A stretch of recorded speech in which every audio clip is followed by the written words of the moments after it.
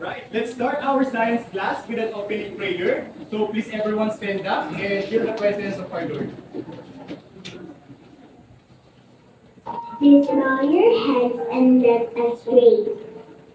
Dear Jesus, you show me how to spend this day sharing your love in every way. Help me to be kind to everyone, to play and love and have lots of fun. Shining your light and giving your grace, sharing your joy with a smile on my face. Angel of God, the guardian dear, to prove God's love commits me here. Ever this day, be at my side, to light and guard, to rule and guide. Amen. Amen. Namaste, great India. Namaste, Sir Pintos. Namaste, visitors.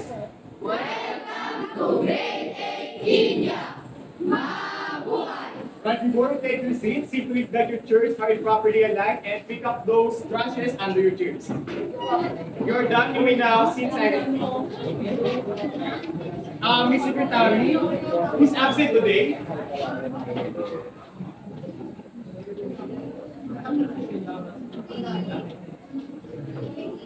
Bea.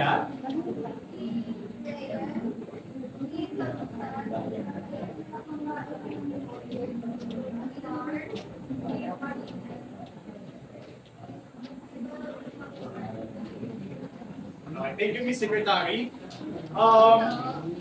Let's remind first ourselves with our classroom rules. What are those? What is our classroom rules? Keep the classroom clean and organized. Yes, Vera. Respect others. Respect others. What else? Listen attentively. Yes. Follow direction. Understood, class? Are those clear? Okay. How are your class today? Have you already eaten your breakfast? No? Yes. Who said yes? What was your breakfast? Well, egg, that's delicious. What else? How about you? What's your breakfast?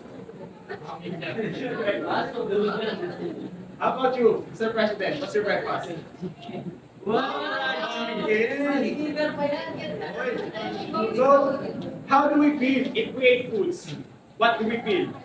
We feel energized, very good, because foods gives us energy. To introduce my topic for today, I will play a music video, so just sing along and have fun. Who eats what? What eats who? Who eats me? And what eats you? What's some news? It's not a game. We're all just links in the food chain. We're all just links in the food chain. Consumers hunt and some they graze. Some are predators, some are prey. What they do, they eat, you see. Need food for their energy. They need food for their energy. Mama said you better watch out. Watch out. Lion's hungry and he's sniffing all about.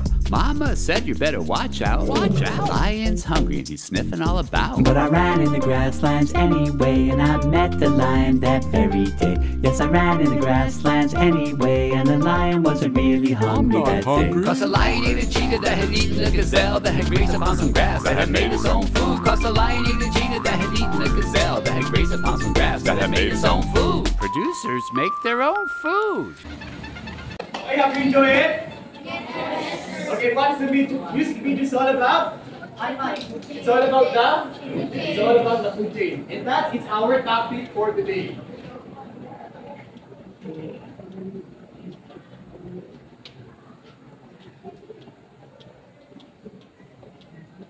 In the end of our discussion, you are expected to first analyze the transfer of energy from one organism to another, and secondly, you can construct a simple food chain from a given ecosystem, and lastly, you should be able to practice environmental sustainability in a simple ways.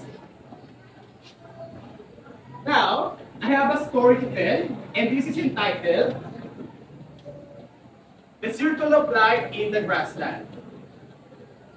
Once upon a time, in a green grassland, there was a grasshopper happily munching on the leaves. But their peace was soon disturbed when a hungry frog snatched for a few lunch. Gokak, gokak, gokak. A sly snake had been watching the frog and slithered it up silently and wrapped itself around the frog. As the snake savored its meal, high above, there is an eagle. Spotted the snake and swooped down to claim its prize. So, what are the organisms that involved in our story? We have grasshopper. What else? Raise your hands. Yes. Frog. Yes. Frog. Snake and then eagle. What else? Of course, let's include the grass. Because grass is living things, therefore, grass is a organisms.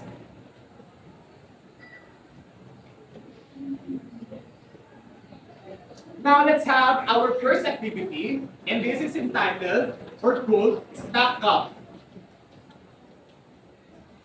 Suppose we have here a different characters from the story that represent each cup. Can I ask someone who can perform this simple food chain or how food chain works by stacking this cup?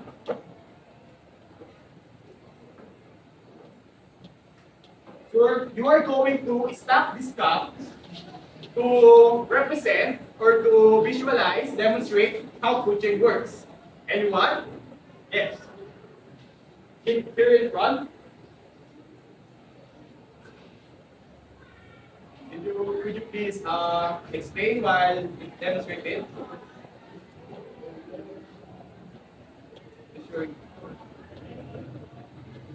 It's okay if it's I got no.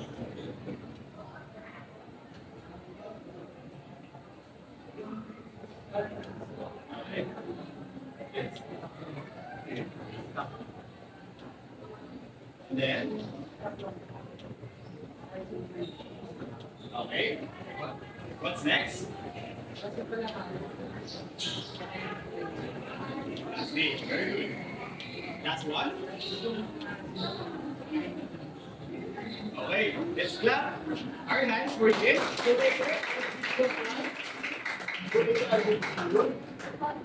Good so much.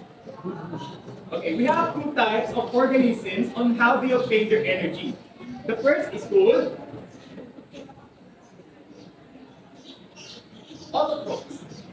So autotrophs obtain their energy from non-living things or non-living components, such as sunlight, water, and carbon dioxide. All plants are belong to autotrophs. So here, what organisms that are belong to autotrophs? We have what organism here is plants. Tabo. Okay, the rice or the grass. Very good. Now the second group or the second type of organisms are called heterotrophs.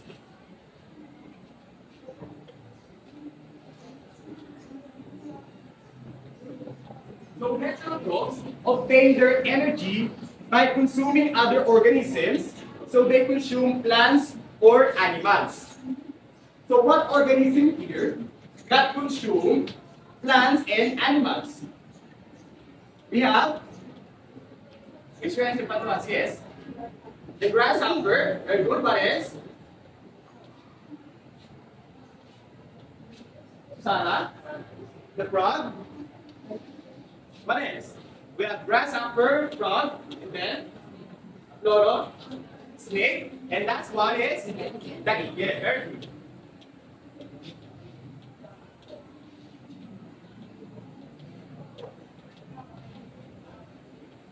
Where's the solar energy is coming from? Sun, very good, that's right. Sun is the main source of our energy. Now we will have another activity, and this is entitled Transfer Yarn. So could you please repeat our title? Transfer Yarn. So I asked you to make a hat of animals, plants, right? Kindly bring it out and wear it.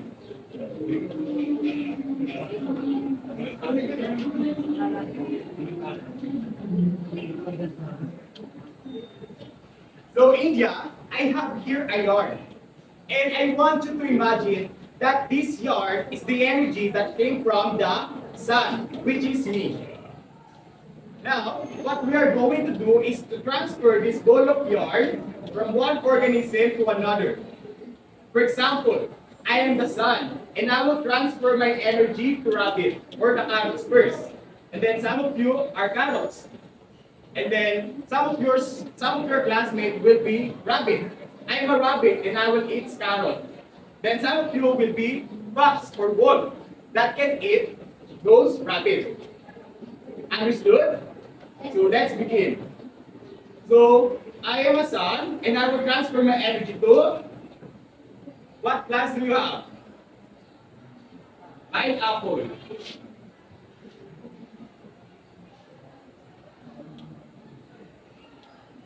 Okay. What organism can eat the pineapple? We have. What organism can eat pineapple? Rabbit. Okay. Can you please transfer the ball of energy to rabbit?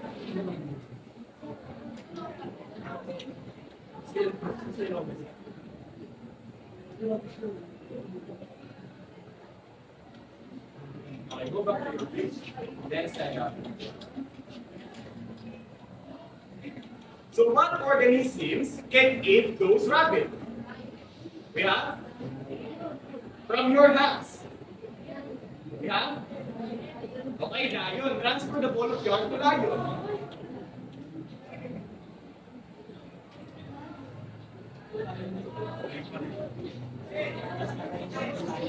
Okay, for example, after the lion died, what will happen? It will be decomposed by what organism? Okay, decomposer. What example of decomposer we have? Okay, do we have a bacteria or worms here? Okay, that's a worm. So please pass the ball of yarn. Okay, can we ask someone, what did you observe in our activity? There is a, okay, we create a food chain. Learning matter, what did you observe in our activity? There is a transfer of, okay, there's a transfer of energy from the sun. So, without the sun, do you think the energy that needs our body would be possible? No, that's right. So thank you so much to all participate. Can we roll those yarn? Thank you so much. And you can now sit down. So later I'll give the prize to you. In transferring of energy, we have 10% rule. So 10% are being transferred to the next level. The rest of the 90% are consumed or released in the form of heat and chemical energy. For example, if grass has 100% and the zebra only got 10%, what will be the amount of energy will the lion get from the zebra? It's only 1%. Very good. Now we will have another activity, but this time this is group activity, in which we are going to make a paper chain. So each group are assigned to answer following questions.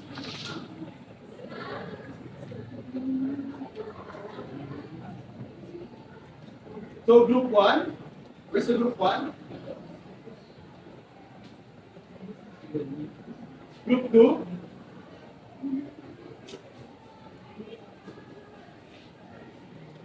Group 3. Group 4. So you'll be needing a scissors and glue. Let's do one last one. So this is how you'll be graded. So listen up, class. 10 points. Discussion does not have misconception with complete scientific information. And then 7 points, discussion does not have misconception, but with incomplete scientific information. And 5 points, discussion have misconception and with incomplete scientific information. 0 points to those group who did not discuss at all. So I give you 5 minutes to work with your group. So go to your designated area now. You can work on the floor if you want. So timer starts now.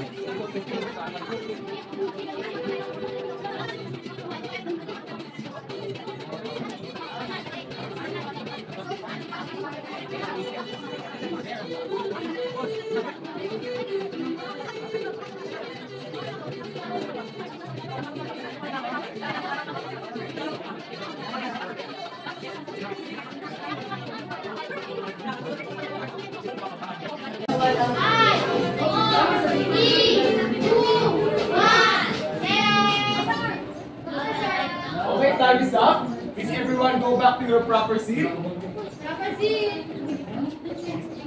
Okay, the first components of food chains are called decomposers.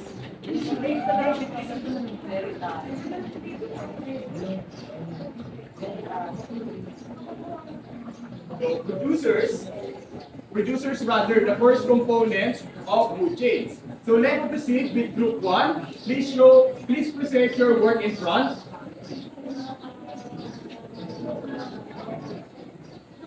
Yes.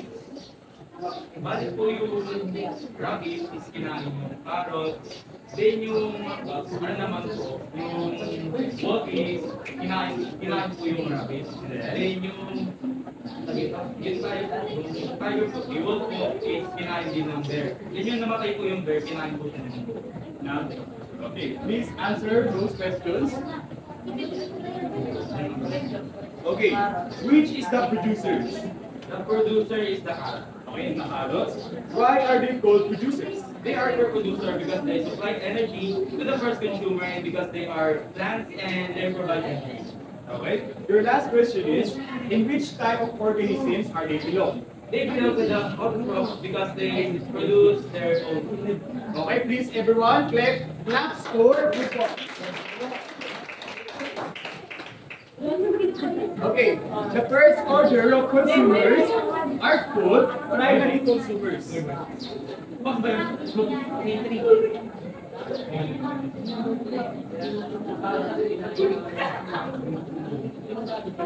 So, now group 2, show us your work.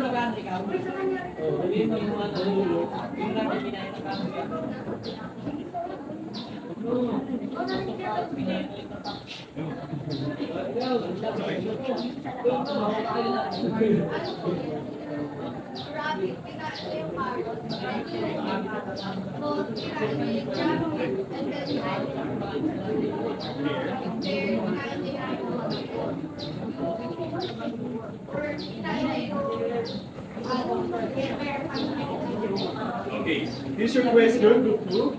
Which is the primary consumers? Okay, the rabbit. Why are they called primary consumers?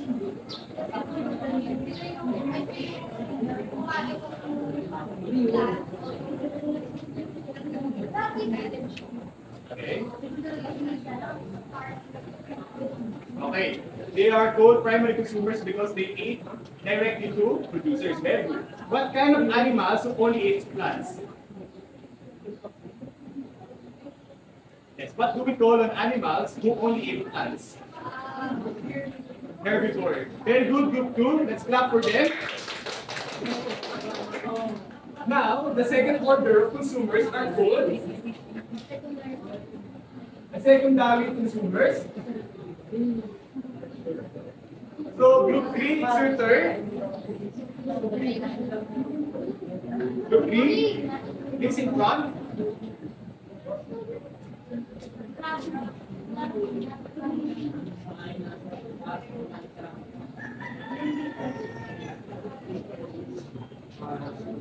Can you please lower your voice?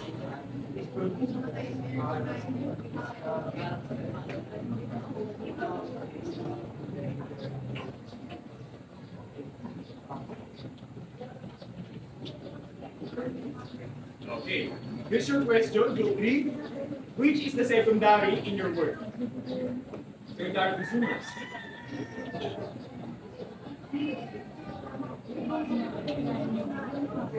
Okay, that's right. Now, why are they called secondary consumers? Because they eat directly to the primary. What do we call on animals who only eat meats? That is carnivore. That's right. Thank you so much, group 3. Well done. Now, group 4, for the third order of consumers are tertiary consumers. And then,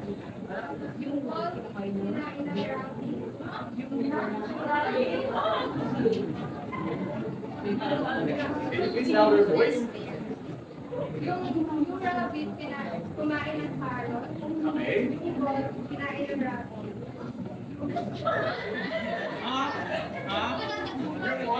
Kumain na? Kumain ng Rabbit, okay. Congratulations. Malimaw ba yung rabbit? Okay. That's it. yung rabbit, kinain ng rabbit.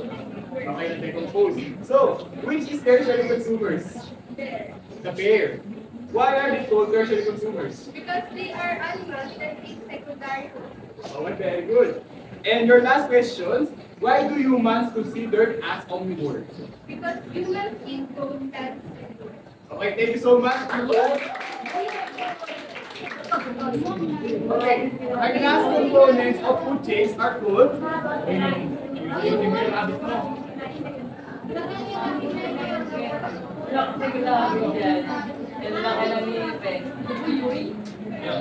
the decomposer. Last but not the least, let's give it up for group 5.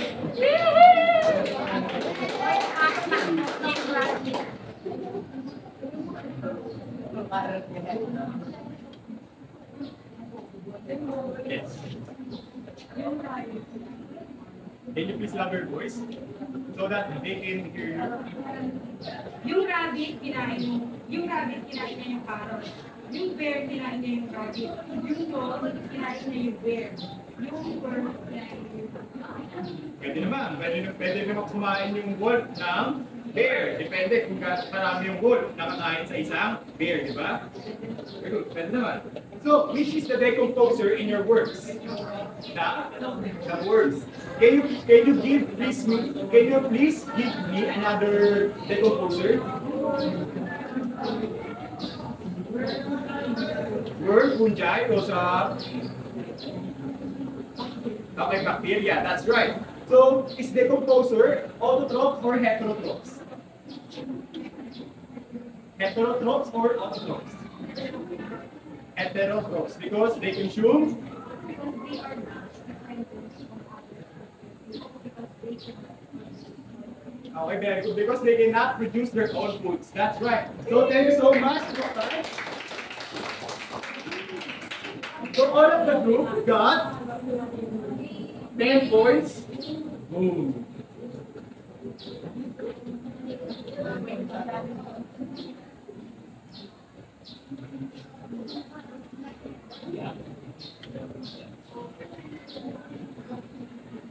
Now, by understanding the food chain, we become more aware on the amount of food waste we produce and the impact or the consequences it has in our environment. So we can reduce it by meal planning or using up those leftovers because we all know that it will be decomposed. And after that, it will be the nutrients that producers needs, right? And also, we can show our gratitude to farmers and fishermen because we can appreciate their work and other workers in the food industry. And also, we can show our responsibility. How? By preserving and caring our environment. So, I have a question. To which organisms do we belong? From here, are we autotrophs or heterotrophs? Heterotrophs, that's right. How about in the components of food chain? Are we producers, consumers, or decomposers? We are the consumers. Okay. Without producers, do you think the consumers stay alive? Without producers, will the consumers stay alive? Why? Yes, Susana.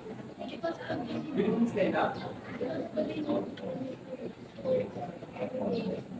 Okay, we all need foods and that will serve our energy.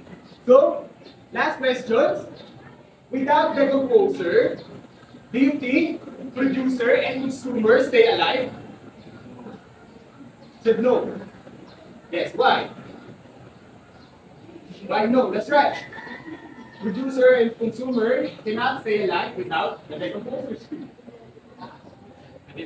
For sure.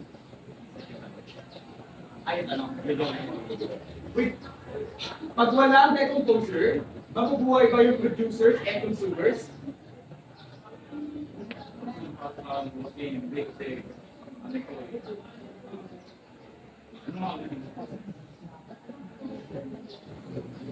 Here are the bacteria, fungi, and worms. Ano po kasi sir, minsan po yung nagtatanim po kasi kami din.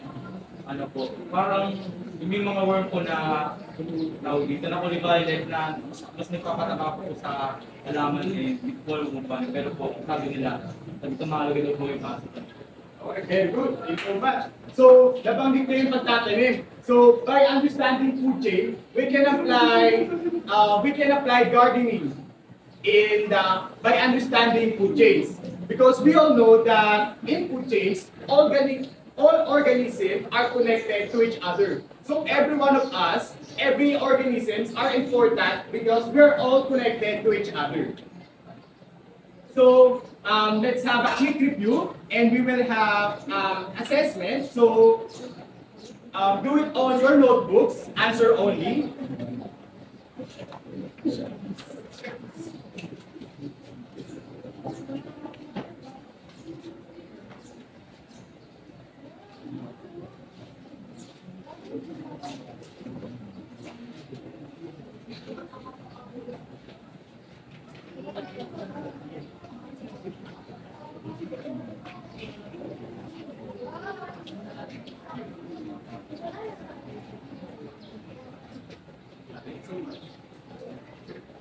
So try to answer this on your notebook. So choose answer from the word bank that best described. So I'll give you 3 minutes to answer this.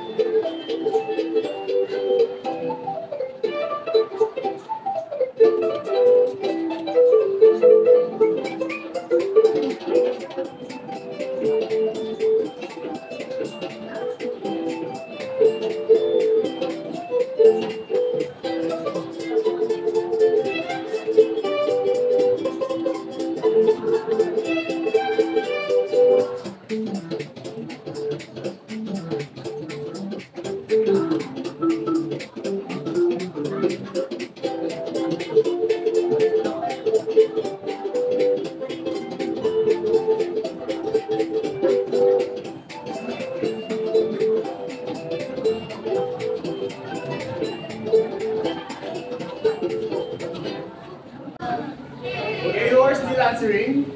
No. All of you are done? Yes. Okay, let's try to answer. Number 1, who can answer? Yes? Please read first. It illustrates the transfer of energy from green translates to power. That is the food chains. Very good. Next, number 2, Mr. Secretary.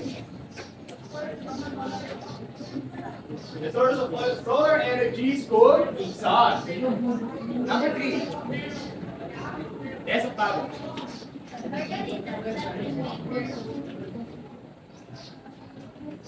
Okay, the producers, very good, because they produce their own food. Number 4. Who wants to answer? How about here? Christina. What's your answer in number 4?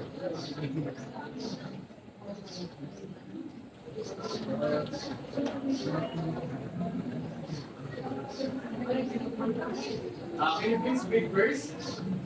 Can you stand up?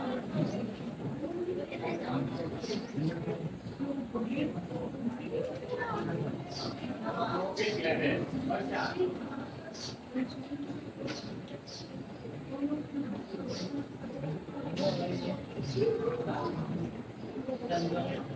Yeah? What's your answer, India? Yes? Can you please help her? Consumers, very good. Lastly, yeah. Number 5. These are enjoy bacteria. They go, sir. That's right. So who got 5? Oh, a lot of you got perfect scores. Who got 4? How about 3? Okay, thank you so much. So homework. Next on next meeting, on a short bond paper, I want you to create a posters that can promote awareness to your community about the food chain. So we will create a posters that let's spread awareness in our community, which is the Montalban. So we're going to promote about the food chain. So before I end our session, I leave these quotes to you. So, the food chain is a constant reminder that we're all connected. And our choices matter. Respect and service, the ingredients of life, for they sustain us all. So, all organisms are important, and all of us is important to each other. So, thank you so much, class, and goodbye, graded India. Goodbye, Mr. Pintos. Goodbye, visitors. Thank you for teaching us. Mabuhay. Okay, all of you will got free snacks for everyone.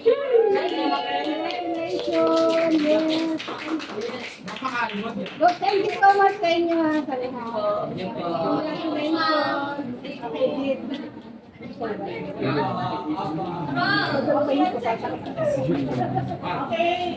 Congratulations. Okay, okay, congratulations. Palapakan natin si Sarah. Thank you so much for your participation. Thank you po. 5, 4, 3, 2, 1 more. 5, 4, 3, 2, 1 more. 2 more. Wait. 5, 4, 3, 2. Great job.